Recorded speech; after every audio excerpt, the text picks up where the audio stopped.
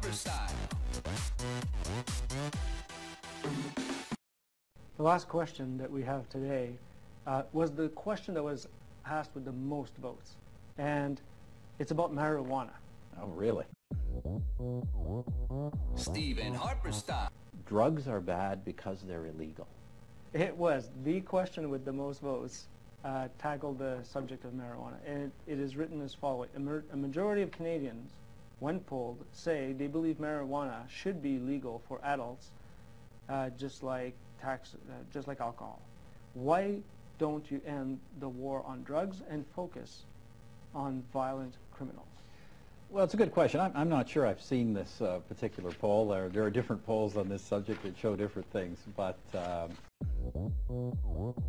Stephen Harper style. I am this country's leader.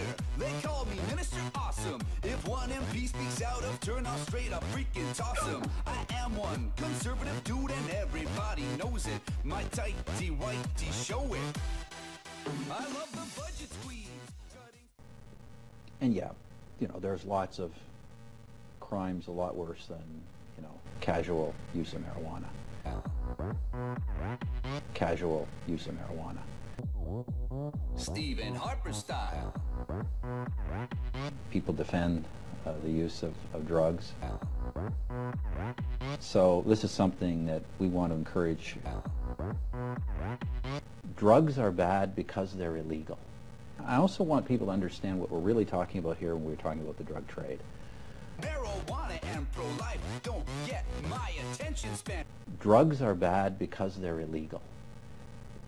And yeah, you know, there's lots of crimes a lot worse than, you know, casual use of marijuana. But when people are buying from the drug trade, they're not buying from their neighbor. You know, I just wish people would understand that. Sometimes I'm frustrated by how little impact governments have been able to have on the drug trade internationally. Drugs are bad because they're illegal. Look at the violence it's creating in neighborhoods, the destruction of social systems, of families, of governmental institutions, the corruption of police forces. I mean, these are terrible, terrible organizations. Drugs are bad because they're illegal. Now, you know, I know some people say if you just legalized it, you know, you'd get the money and all would be well. You look at Latin America, some of the countries to the south of us, and the damage the drug trade is doing. Sometimes I'm frustrated by how little impact governments have been able to have on the drug trade internationally. Speaker, the medical officers of health of 3 provinces, British Columbia, Nova Scotia and Saskatchewan, as well as perhaps one of Canada's leading public health experts, Dr. Evan Wood, have just written an article which states categorically that Canadian drug policy is going in absolutely the wrong direction.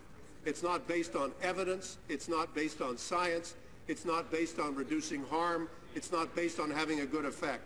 I'd like to ask why the Conservatives still don't have a good policy on addiction, don't have a good policy on mental health, and why they have a failed policy, and why they only have a jail policy, Mr. Speaker. Right.